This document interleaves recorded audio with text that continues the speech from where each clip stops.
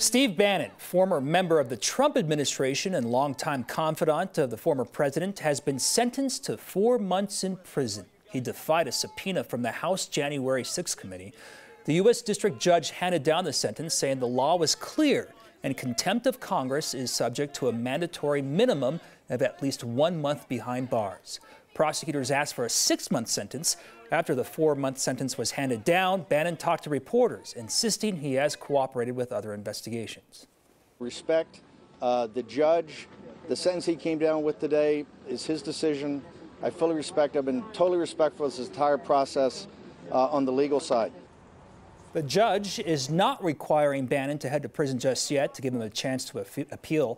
Bannon's legal team has already confirmed that they plan to file that appeal soon.